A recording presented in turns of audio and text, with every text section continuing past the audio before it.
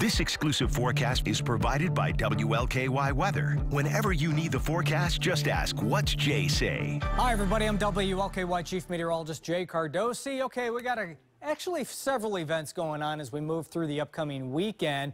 We've got the college football games, of course. UK is at home. U of L is at home. If you're going to those games Saturday mid to late afternoon, dress for the weather. We got rainy and cold conditions.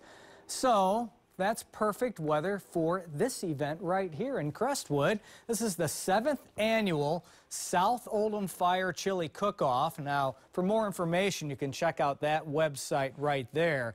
But this is happening this coming Saturday, the 23rd, from noon until 3 o'clock in the afternoon. There's your address, and this is a chili cook-off. But here's the deal.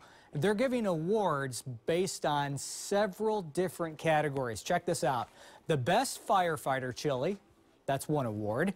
You have the best local restaurant / business chili. You have the first responder chili as well. You have the best individual chili, the South Oldham Fire Department, the best chili there, and of course, the best overall chili. So several different chances to win an award at the chili cook-off. And as I mentioned, the weather's going to be perfect for eating chili on Saturday. Look at this. We're expecting some light rain. Those temperatures, a mix of upper 30s, lower 40s.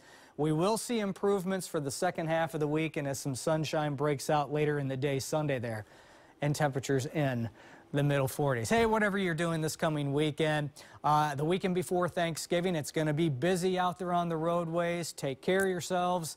Have a great weekend, and of course, be safe.